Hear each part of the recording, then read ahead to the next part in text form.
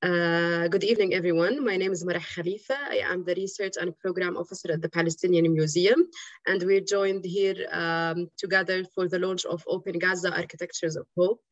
Inspired by the innovation and experiences of the people of Gaza, this book engages environmentalists, urban planners, activists, and scholars to offer hopeful architectural solutions to envision a better place for Gazans and Palestinians.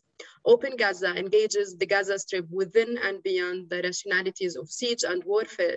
It considers how life can be improved despite restrictions imposed by the Israeli blockade and away from the absurdity of violence and warfare.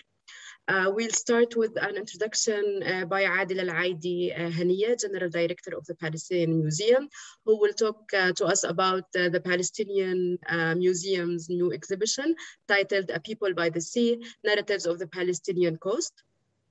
Then we'll move to an introduction by Deen Sharif, who is the co-director of Terraform and an LSE fellow at the London School of Economics and Political Science in Geography and Environment.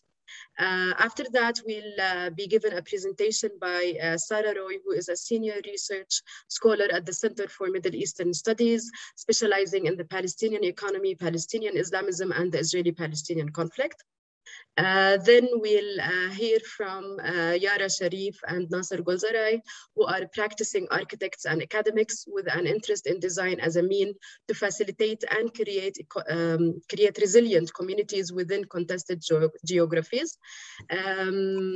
At the end, we will be given a presentation, an intervention command by Hala Naji, who is an architect and an artist and a PhD student at University of Westminster. I want to mention that the book will be available at the Palestinian Museum gift shop very soon. And also the session is being recorded. It will be published on our social media platforms and our YouTube channel in a couple of days. And now I'll leave you with Dr. Adila. شكرا مرح.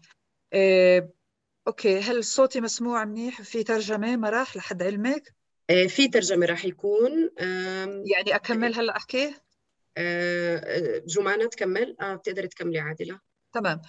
اوكي، شكرا مرح. Thank you مرح and welcome all. This is the brochure for بلد وحده البحر، محطات من تاريخ الساحل الفلسطيني. رح أحاول أعطي لمحة سريعة عن المعرض وتقاطعاته مع غزة ولماذا المعرض ليس عن غزة. المعرض فتح الأسبوع الماضي ورح يستمر لتقريبا سنة. يواصل المتحف من خلال هذا المعرض الجديد تحقيق رسالته في إنتاج ونشر تجارب معرفية تحررية عن فلسطين شعبا وثقافة وتاريخا. مع هذا المعرض ومع المطبوعات والفعاليات العامة والتربوية والفكرية المرافقة له والتي سيقدمها لكم على مدار هذا العام، والفعالية اللي احنا فيها اليوم جزء من هذه الفعاليات. مع هذه الفعاليات يسير المتحف في نهجه الجديد لإنتاج المعرفة حول فلسطين. ما هو الجديد في هذا النهج؟ هذا النهج الجديد هو متمثل في تقديم توليفة تجمع بين معرفة تاريخية محكمة، مادة وثائقية غنية، وتدخلات فنية وتصميمية متعددة الوسائط، مع خلق مساحات لملامسة تجارب الماضي حسياً ومعرفياً داخل قاعة المعرض وخارجه من خلال هذه الفعاليات. انبثقت فكرة إقامة هذا المعرض حول تاريخ الساحل الفلسطيني قبل 3 سنوات، ونسعد اليوم بمشاركتكم ورؤيتنا حول تجارب وإنجازات شعب هذا الساحل عبر قرون عدة رغم محاولات محو فلسطينيته. المعرض هذا يتناول يبدأ نقطة الانطلاقة هي 1748 مع تأسيس لظاهر عمر عاصمته في لكيانه السياسي والاقتصادي في عكا، وطبعا ينتهي ب 1908 مع النكبة أو ما بعد النكبة. ما بدي أدخل هلأ بتفاصيل المعرض، ولكن بدي أحكي شوي وباختصار عن التقاطعات مع غزة.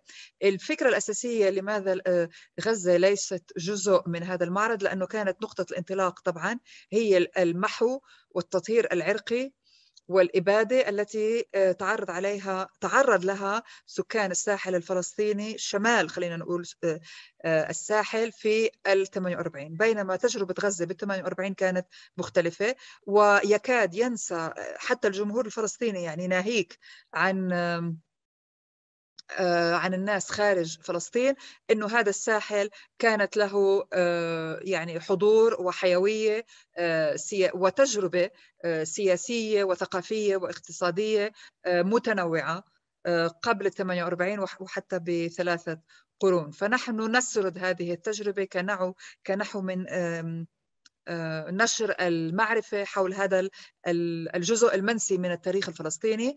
وبحب أنوه أنه كان في إحنا المعرض هو من عمل القيمة الفنانة إيناس ياسين، واستند على مشورة تاريخية من الدكتور عادل مناع والدكتور محمود يزبك. لكن طبعا غزة حاضرة في هذا المعرض.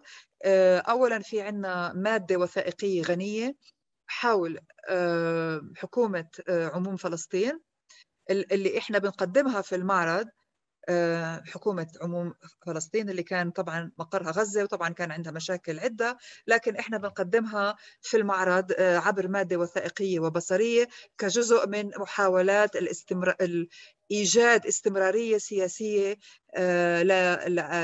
لنوع من الكيان الفلسطيني المستقل بعد 48 وكان في غزة. كذلك عندنا فيلم وثائقي ومادة بصرية وثائقية تعرض داخل المعرض حول تجارب اللجوء وتأسيس المخيمات اللجوء في غزة، مادة بصرية نادرة لم تعرض من قبل.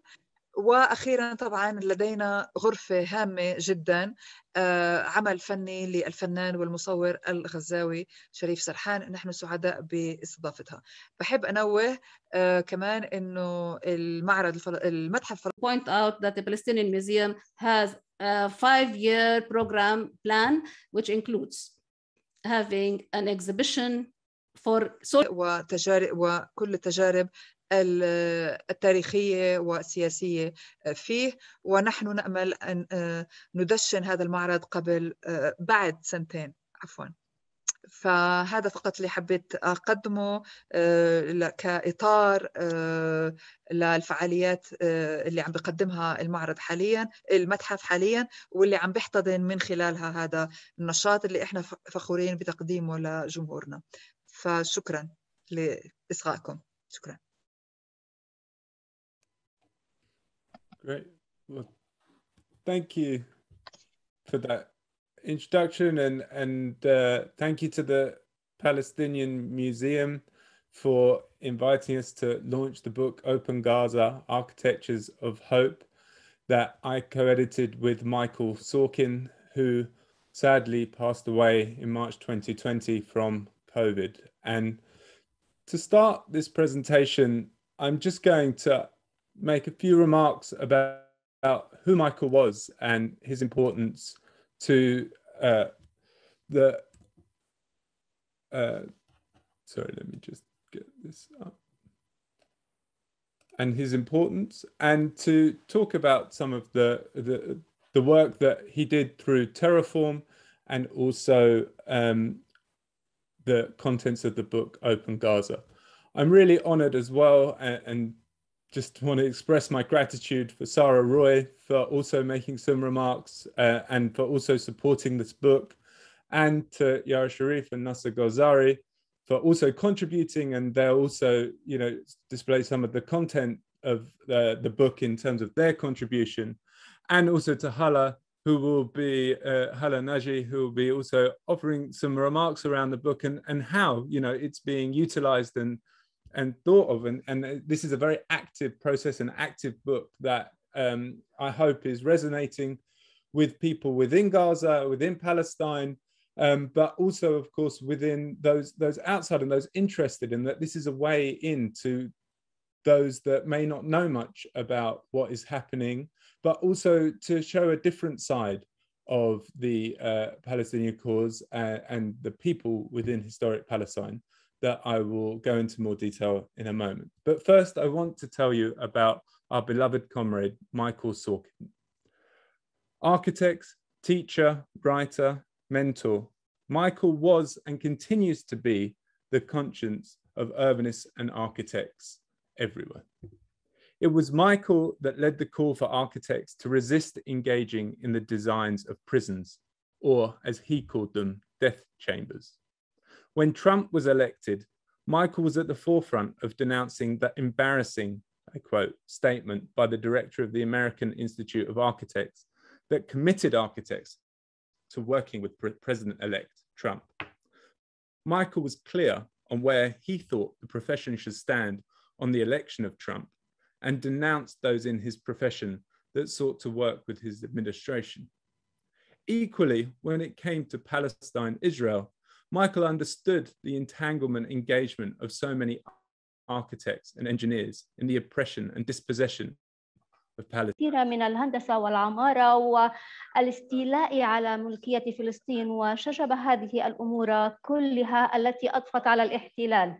إن رؤية مايكل تعزز مدن عادلة وجميلة لكوكبنا، وقد شدد عليها من خلال مشاريع كثيرة أنشأها من خلال منظمة غير حكومية تسمى تيرفورم، وهي مركز لتعزيز البحث المعماري، وتأسست عام 1995 وأنتجت دراسات كبيرة حول كثير من الأمور مثل الطوارئ المتعلقة بتغير المناخ والعمارة في المدن، وأبحاثها تبادر إليها ذاتياً ولا تتلقى أي تمويل من مؤسسات دولية أو شركات أو حكومات. هذه الدراسات موجهة للبحث والتصميم المتاح للمجتمعات المختلفة ولأولئك المهتمين بالتخطيط العمراني، وهذه معرفة ينتجها خبراء ويضعونها تحت خدمة الشعوب وبيئتهم. وعليه فإن تيرفورم تتراوح في اهتمامها ما بين الأيض والكفاءة الذاتية وكفاءة الغذاء وغيرها من الأمور التي ترتبط بالمدن، وتدرس ما ينبغي على المدينة أن تفعله لتطعم نفسها وكيف سيكون شكلها. ومايكل قاد تحقيقاً حول التوسع في جامعة كولومبيا في هارم وكيف أثر هذا على المجتمعات المحيطة، وسأل ما الذي يكلف جامعة كولومبيا بعدم إبعاد هذه المجتمعات التي كانت تعيش في حرم الجامعة قبل أن توسع مبناها بأن تدمجها في حياة الجامعة عوضاً عن ترحيلها. وقد أنتج هذا الكتاب Open Gaza ويركز على فكرة إذا كنا نحن كبشر نتشارك في هذا الكوكب وإذا كان بإمكاننا تحقيق هذه المدن العادلة والمستدامة والجميلة. ولكن مشروع Open Gaza نشأ من خلال غضب مايكل من الحرب التي شنتها إسرائيل عام 2014 على غزة والتدمير الكبير الذي لحق بالقطاع، وكانت هذه العملية الثالثة ضد قطاع غزة.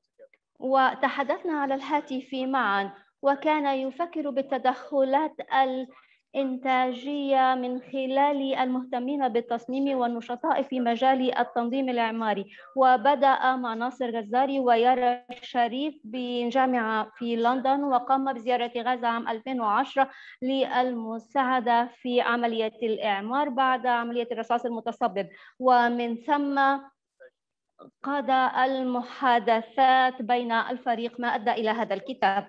من هذا المجموع نظمنا أنا ومايكل عدة لقاءات في أنحاء العالم، وكانت هناك عدة مؤسسات بحثية استضافتها تيرفورم ومؤسسات أخرى لنبحث في معمار غزة وتاريخها.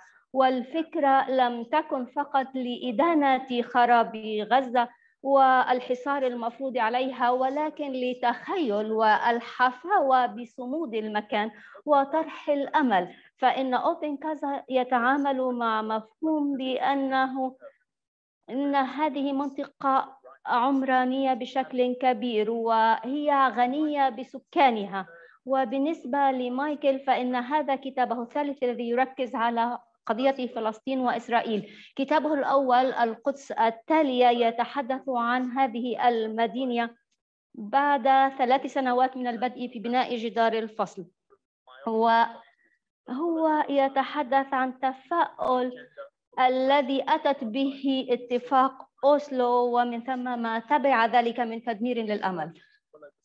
ويتبع هذا النمط في كتاب أوبن غزة، حيث يتحدث مع علماء اجتماع ومعماريين وخبراء عمرانيين من فلسطين وإسرائيل ومناطق أخرى بالعالم، من خلال طرح تحليل وتقديم رؤى تقدمية لمستقبل يتم تخيله بين الفلسطينيين والإسرائيليين.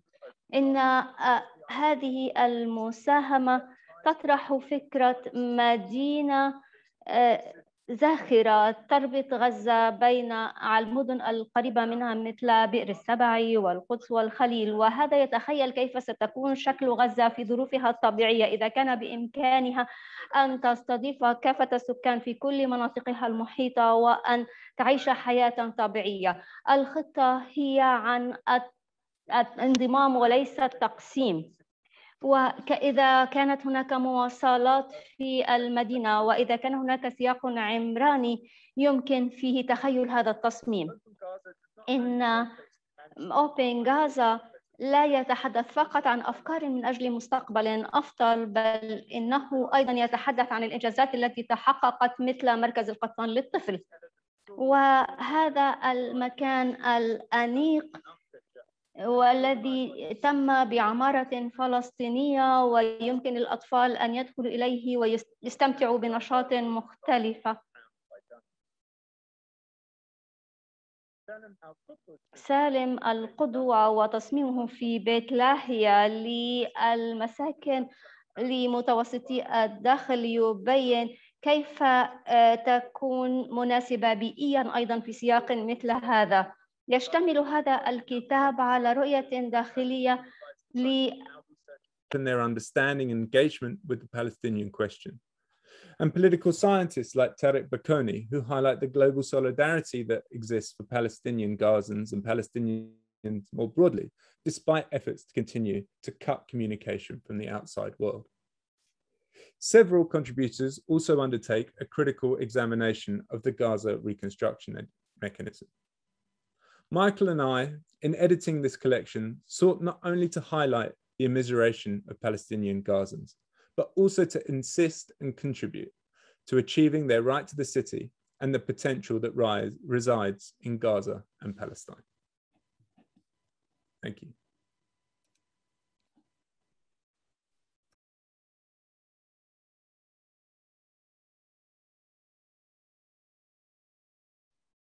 Sara, you're muted. Excuse me. I also want to thank the Palestine Museum for this lovely invitation, and Dean Sharp as well.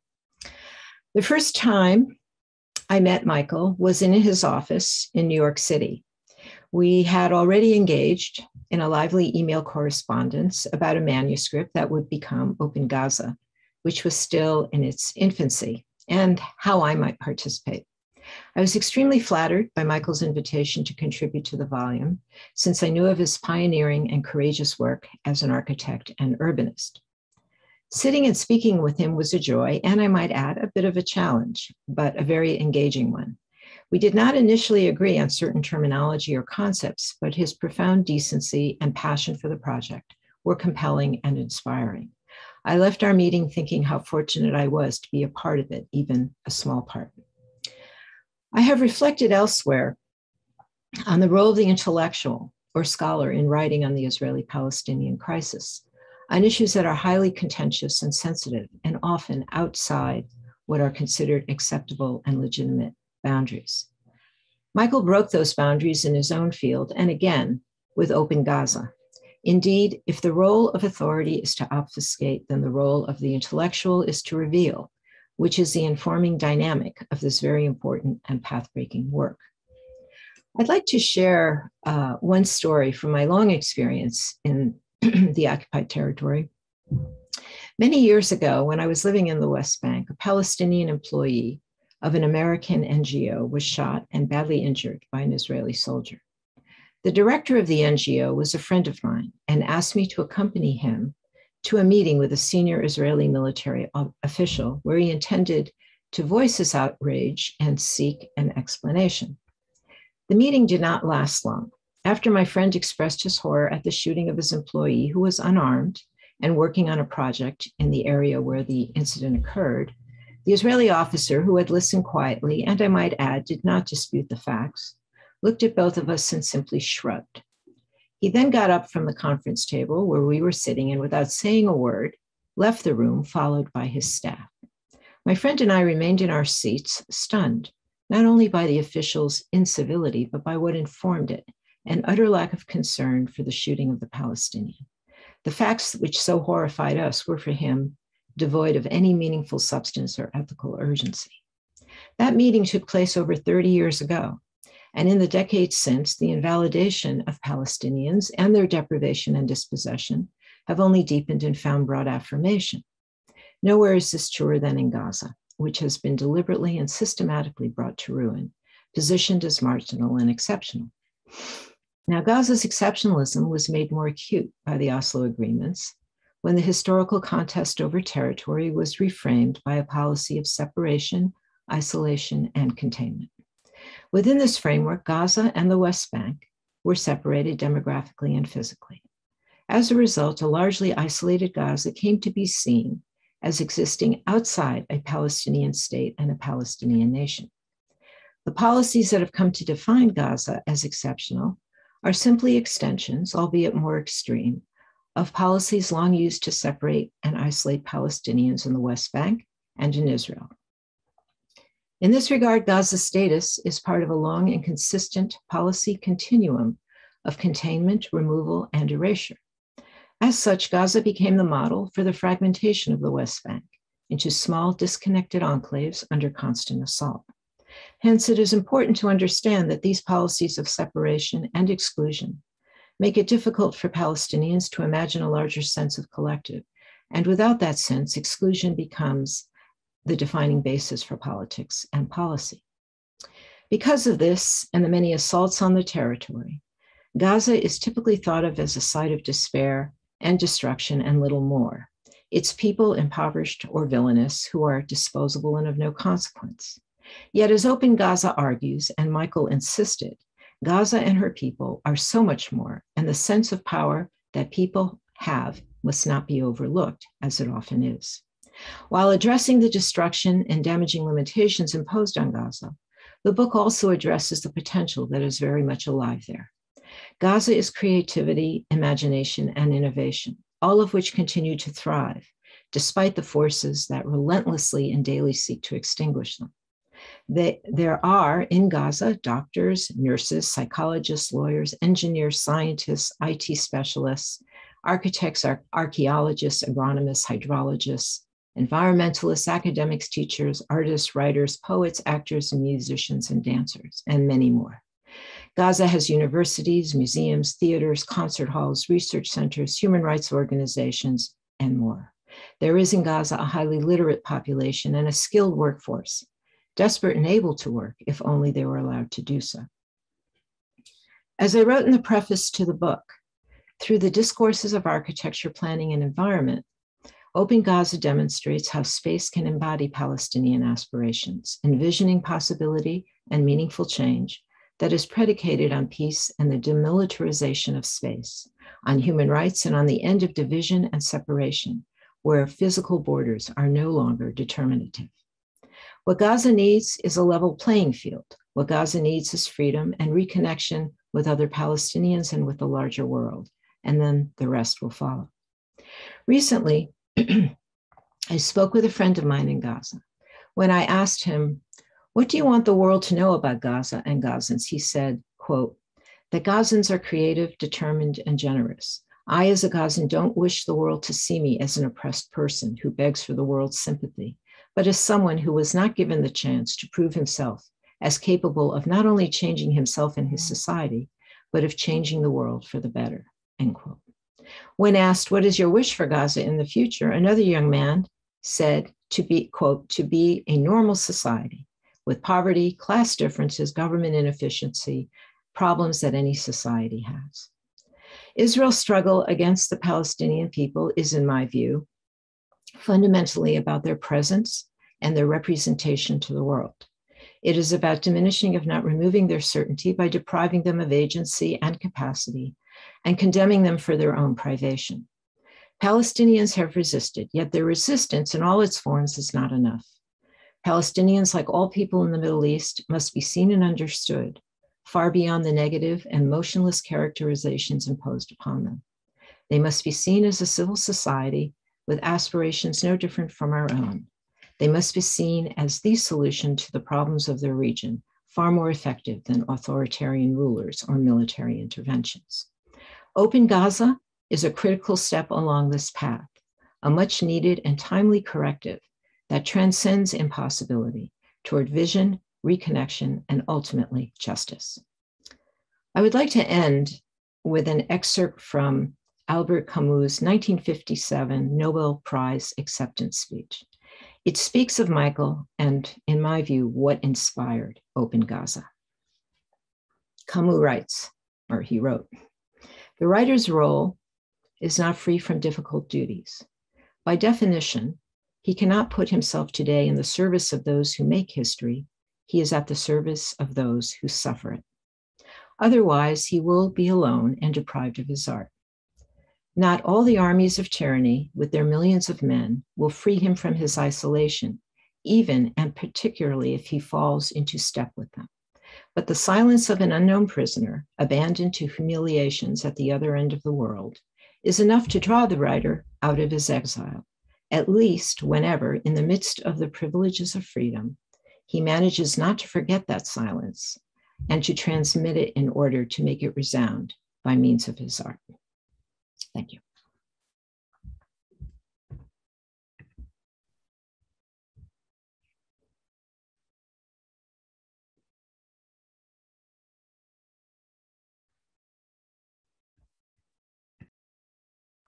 Sorry, can you?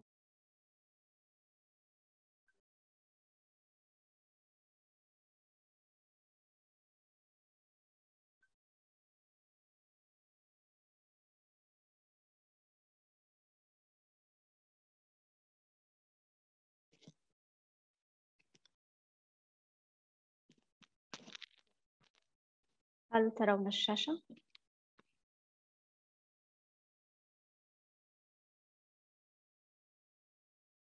هل تسمعوننا؟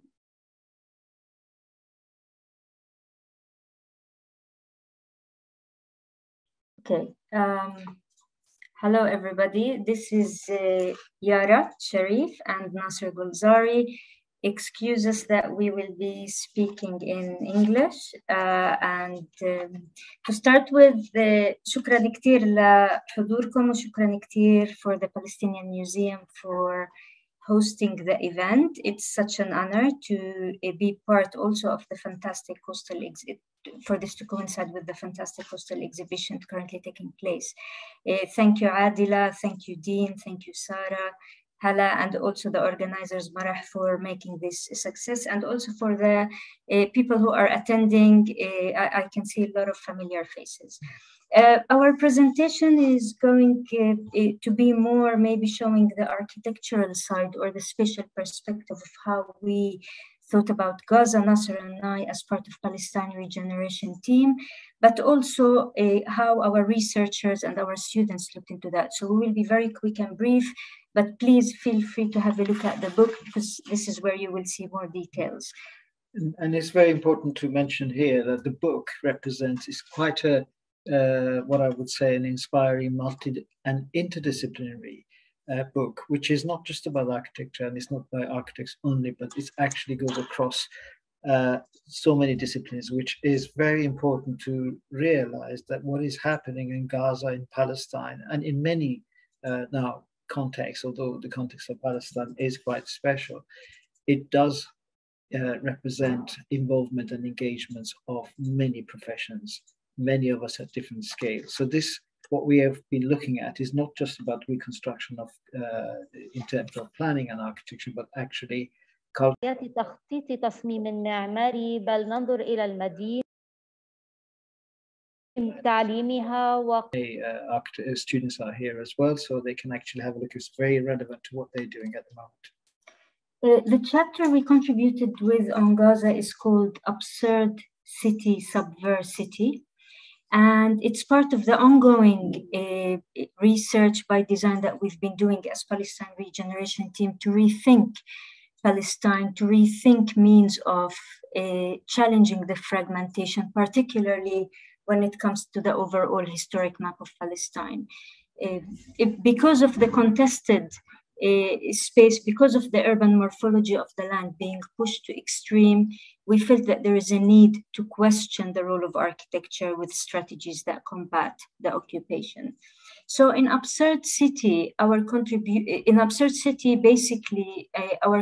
to the book mainly looked at new ways to reread and redraw Gaza and its absurd landscape, or what we call the absurd landscape. And in Subversity, the other part of the book is more of a design-driven aspect where we explored spatial means to re-inhabit Gaza again. We very much concentrated on what we called subversive tactics as an alternative to the ideological destruction of space. And we explored that through speculative, but also through live projects, as Deen and Nasser has mentioned. So one of the key aspects that when we were thinking about Gaza, particularly when we see a context in ruins, thinking how do we narrate Gaza? How do we narrate a city where the city as a whole became a refugee camp, where the conventional definition and notion of a city or a spatial formation has actually changed?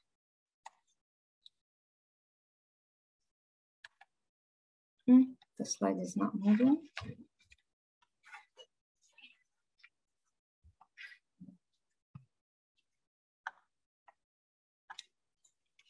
Sorry. Can you see the slides?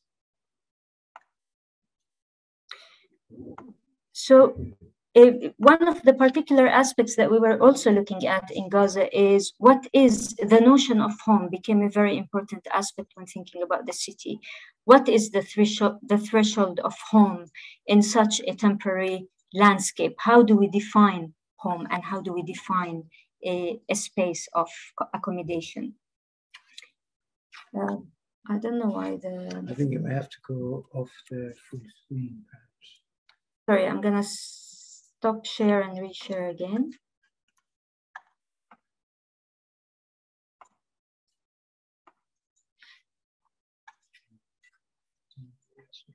Maybe you can share your screen.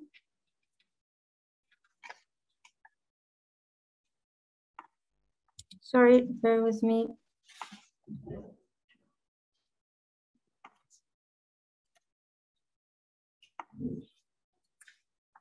Can you share? Okay, bear with me, please. Let me see.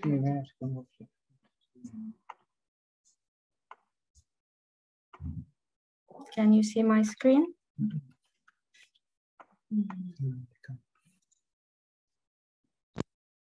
So, if you can't see my screen. No, can you reshare it, please? Okay. Maybe Please tell me if you see my screen. yes, we can. Yeah, we see. Oh, it's working. All right. Okay. I apologize for this. So, within the context of Gaza, we were wondering how do we think a city when the whole fabric has been exposed and when the relationship between the internal space and the external space is blurred, when Gazans can no longer dwell the city in a conventional sense? How do we draw that relationship between the street, the block, the room, and the living room when that relationship has changed? So in our drawings, in this drawing that you can see, in our drawings, we started to conceptualize the space in the way in which we can see, we can draw, and we can somehow create a physical condition where a space at the scale of the house, which is this one below, and also at the scale of the neighborhood, at the larger scale, can function in a condition which is absurd and dysfunctioning. It was also very important for us to realize that through these drawings, that we're looking at two different scales. We're looking at the scale of the person, the family house, but also the very larger scale of Palestine, which goes beyond Gaza, beyond West Bank, and it connects. وفلسطين. وكيف يمكن Very importantly, in this sketch, we are showing a number of what we call conceptually stitching number of potential locations across the fragmented landscape.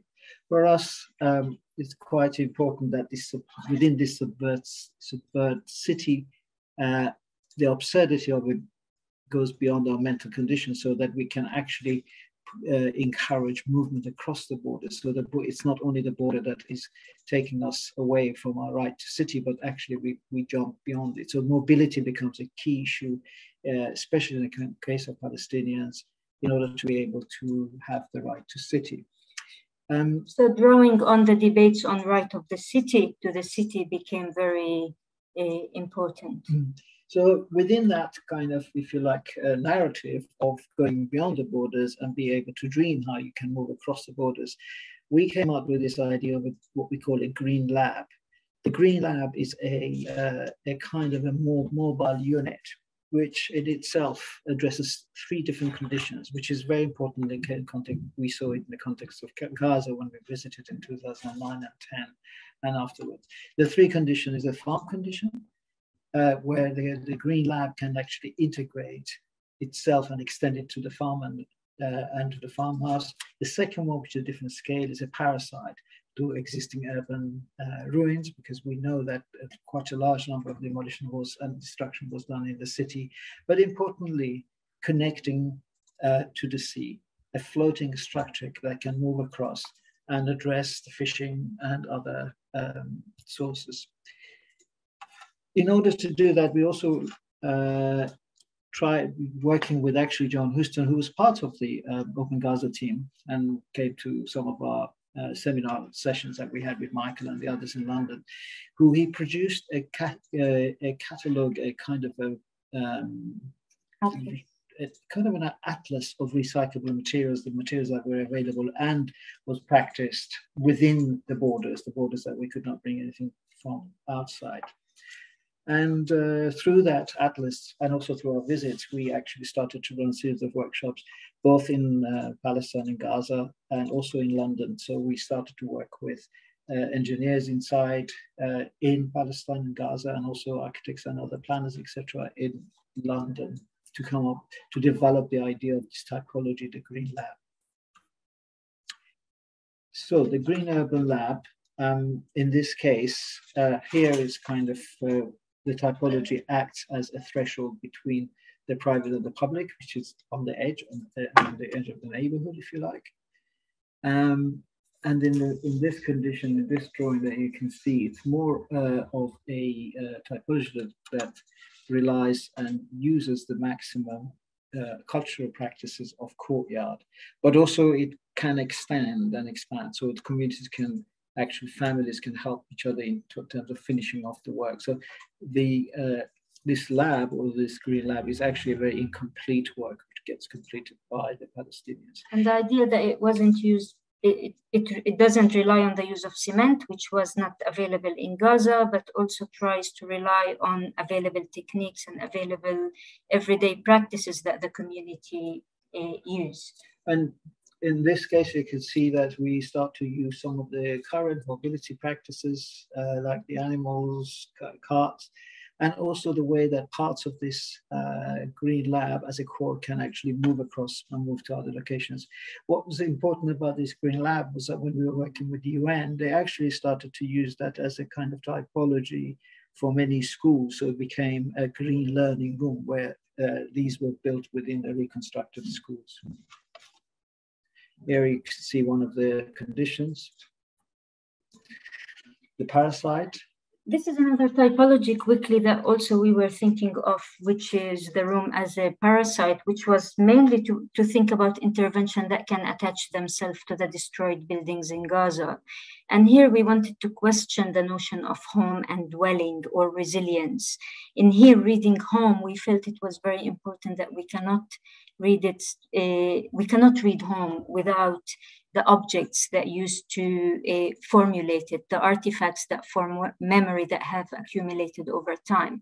Most of these are currently absent or dislocated. Therefore, with the city fabric left in bones, the room as a parasite became a way to put emphasis on the skin, to define only what happens inside it, a way to question dwelling and resilience. So in this case, the parasitic aspect that became outside was only a way to frame the ruins that are inside it.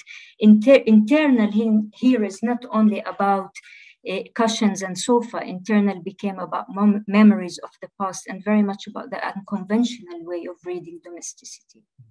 And all the elements that are read, all the components comes from the atlas that exist on site, but also it's been reappropriated by the Palestinians because the Gazarians are so skilled in terms of their labor and their knowledge of building construction that they can actually reassess this. And also they would be attaching themselves to provide extended family, which is part of the cultural practices and also social needs of the Gazarians and the Palestinians.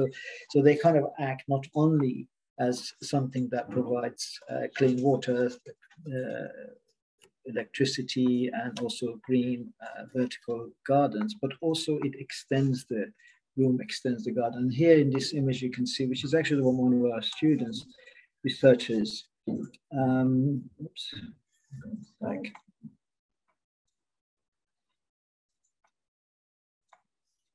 Again. I think it's frozen. No, okay. Yeah. Maybe so we'll just go slowly about some of the projects that surfaced as a result. So this is the one which it attaches itself to the parasites that set in the urban context, where the high blocks are demolished but actually being constructed. And here, this is another one. Andreas is providing a kind of a production regeneration generator, electricity generator inside the destroyed blocks. And Andreas used the whole metalwork of the windows in Gaza to create a new skin for the city. And part of our research work that we have done with our student researchers and ourselves is to connect the sea and the city and the land. So we started to look at agriculture. Here is another project which goes right, the agriculture goes right to the edge of the border, but also subverts the border by going beyond that. These are just quickly different examples. Please feel free to have a look at the book to see more explanation of this. For us, it's very critical that the project goes beyond Gaza, because Palestinians are not only in Gaza and West Bank, but they go all across what's considered 1948 Palestine, but also their voice has to be heard. And that's where at times we actually develop ideas that mobility is being broken, and it provides an alternative access to across the whole of the land. And most importantly, provoke discussion about overall Palestine and connecting and not forgetting that Gaza is part of a bigger context. So thank you very much. Sorry for the technical hiccup. Oh, thank you, Yara. Thank you very much. Hala? Yes. Okay, I'm gonna share my screen.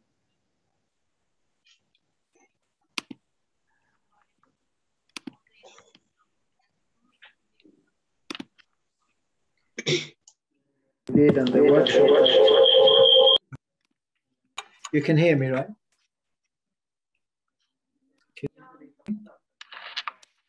Can you see my screen now?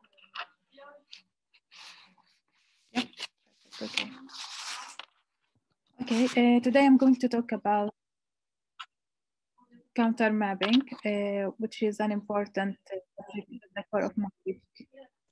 Hala? Do you hear me?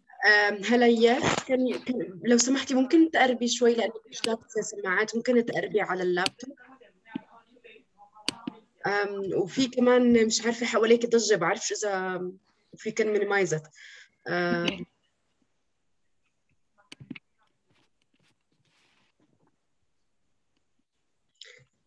خليني I just want to make sure that the interpreters can hear you. Just a moment. Do you hear me now? Yes, I think it's better. Okay. خلفية. هناك أصوات أخرى في الخلفية. Yes. Yes. هلا في ضجة عندك والمترجمة مش كتير عارفة تسمع. هلا سمعتيني؟ هلا hi. هلا can you hear me?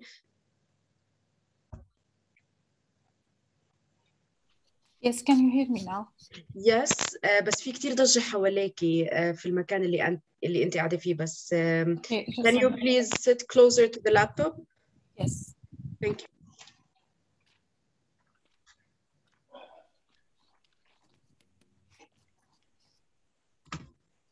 Is it clear now?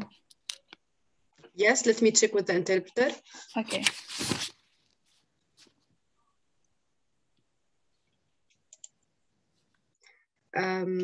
أفضل هلا رانيا جمانة. نعم الصوت أفضل، تفضلي. تمام. بتقدري تبلشي. شكرا هالة. اليوم سأتحدث عن رسم الخرائط العكسي وهو I will be unpacking the invisible. Yes. I will be unpacking the invisible layers of the everyday phenomena that have emerged out of the severe conditions in Palestine, specifically in the Gaza Strip, a fractured and besieged landscape that has been subjected to 4 consecutive wars in less than 13 years and has been in isolation since 2007. I will use counter mapping as a technique to reread the city with its socio-political layers. I will also explore whether it can assist us in imagining what I call recovery spaces, which can be seen as a way to imagine a hopeful future for Gaza where spatial justice can be achieved. When it comes to Gaza, spatial injustice or justice is like well embedded within the landscape. Siege, sanctions, occupation, conflict, and limited resources, economic and environmental crises all have impacted the way one occupies the city and the way it is developing over the years. And through my research, I aim to reread the city in an attempt to understand its morphology, particularly with the creative, resilient practices that have emerged out of the necessity, going from the alleyways of the refugee camps, streets, squares, bare beaches, the wadi, the tunnel, the sea, and even the sky. I will try to unpack what has been overtaken by the dominant images of war and destruction. And the main question here, why does mapping, counter mapping, seem to be an important proposition in the context of Gaza? And if one researches the map of Gaza, the general formula that overshadows the results is the negative and frustrating map in which Gaza is defined as a separate entity from the land of Palestine and the West Bank. And the result of the research will provide images of maps that revolve in its entirety around the crossings and the land-water borders of the Gaza Strip, which imposed by the Israeli forces. The one may not be able to find out tourist map for the Gaza Strip. It is the big prison that is difficult to get out and enter. So this is the most popular picture about Gaza. And unfortunately, this might be the only picture that results from the cartographic research in Gaza, whereas in contrast, there are other forms that this cartographic system can tolerate, where a person who experienced the Gaza Strip or lived there for a while could be able to build them. These newly built maps may reveal the other side of the Gaza Strip, which appears completely absent and is ignored despite the beauty of its content, as it embodies form of human struggle and steadfastness against the siege and the political oppression instrument, whatever the tools and means are.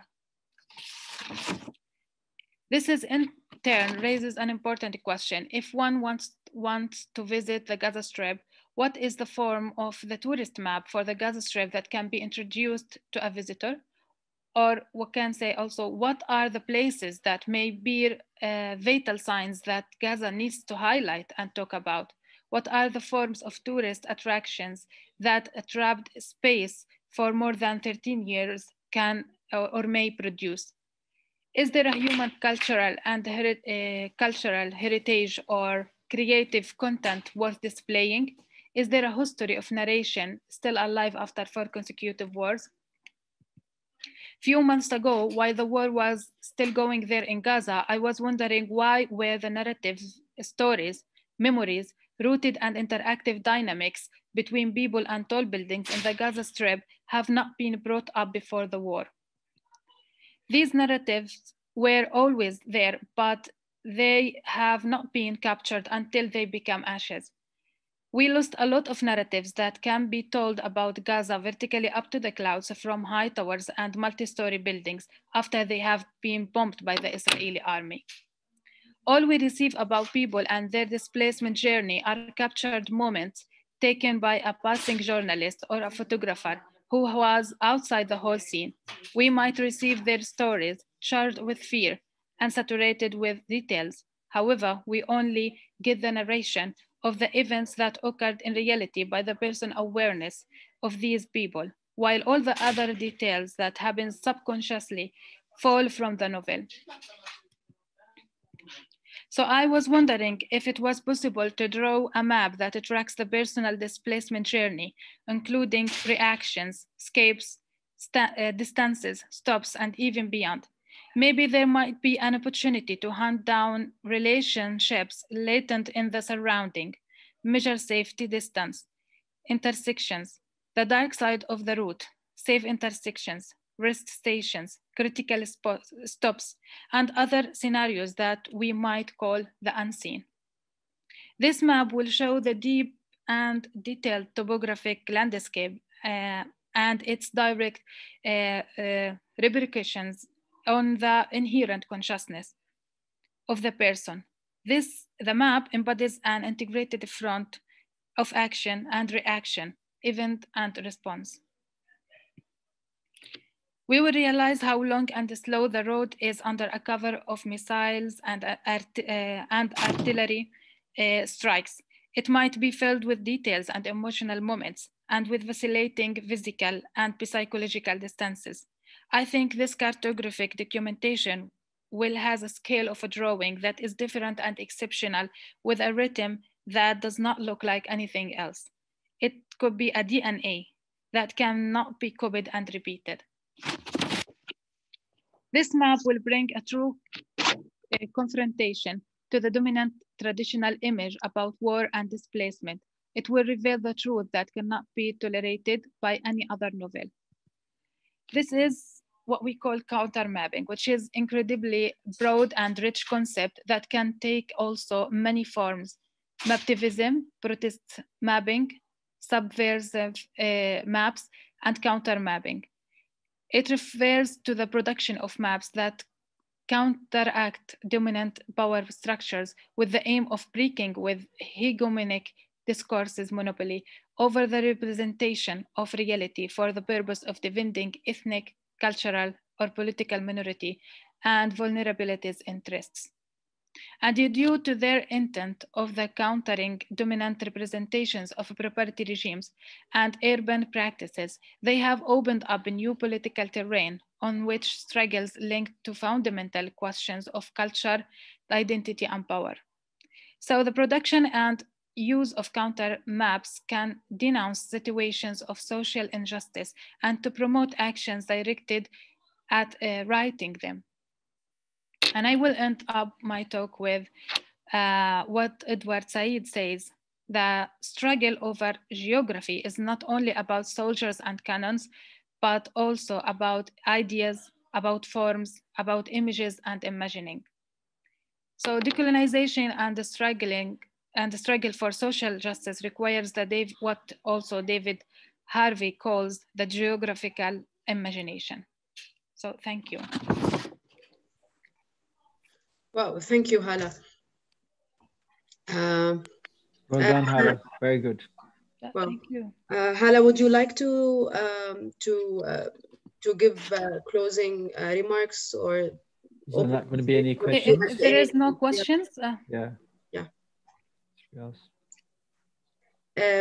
إذا في أسئلة ممكن تعملوا raise hand تحت. If you have any question, please raise your hand in the bottom by clicking on the button below.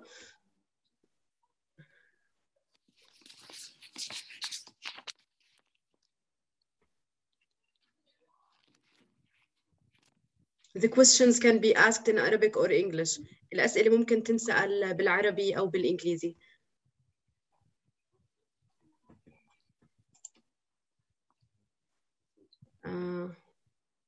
I think no.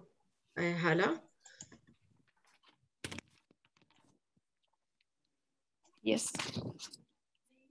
Okay. طيب حتى نختم في ختام هذا اللقاء طبعا أود التأكيد على أنه وجودنا هون كمتحدثين ومستمعين ومهتمين ومنظمين أيضا من المتحف الفلسطيني هو شكل آخر يمكن من أشكال الأمل. الأمل بأنه قطاع غزة كمساحة خلاقة ستكون قادرة يوما ما على التعافي من ألمها والتغلب على كل هذا القهر والألم والظلم. في مقولة لمحمود درويش بيحكي فيها الندبة ذاكرة لا تكف عن العمل. وأنا أقول أن كل هذه الندوب التي تركها الاحتلال وتبعاته من ظلم وقهر ودمار وموت ستذكرنا دوما بقيمة نضالاتنا وبهذا التاريخ الغني بقصص الصمود الإنساني، والتي بنظري قد قدم فيها الشعب الفلسطيني نموذج إبداعي وإنساني مليء بالعبر والقيم. هذه الندوب ستلهمنا بالكثير، وهذا الكتاب بالتحديد كما ذكر دين في بداية حديثه بدأ بشرارة غضب شعر بها سوركين اتجاه كل هذه التجاوزات اللا إنسانية واللا أخلاقية التي يقوم بها الاحتلال اتجاه الفلسطينيين. وما نقوم به اليوم كباحثين من سرد وتحليل لما يدور على الأرض في قطاع غزة والضفة الغربية وفلسطين ككل هو محاولة حثيثة لتقديم رواية حقيقية كاملة لكل ما يتم طمسه كل يوم بفعل الاحتلال وسياسته.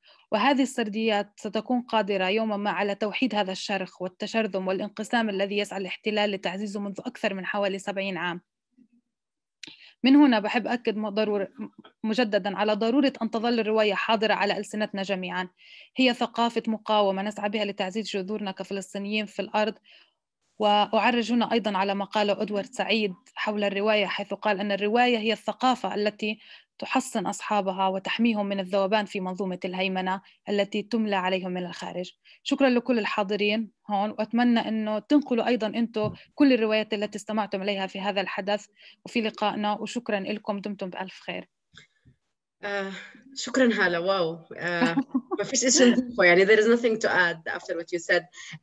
Thank you everyone. شكرا جزيلا دين، يارا، شريف، ناصر، جولزاري، سارة، روي، وهلا وكلكم جميعا. Thank you everyone who attended the event. شرف كتير كبير لنا إنكم تكونوا موجودين معنا اليوم. I would like to note that the book is going to be available at the Palestinian Museum's gift shop very soon. The session is going to be uploaded to our Facebook and other social media channels tomorrow end of working day. شكرا جزيلا. شكرا لكم. مع السلامة. شكرا للجميع، شكرا للمتحف الفلسطيني، وشكرا للمستمعين. Let's keep accumulating power. أكيد. Thank you very much. Thank you. Well done. Well done everyone. Thank you. وقبل ما ننهي بدي أشجعكم تزوروا المعرض whenever you can. شكرا. مع السلامة.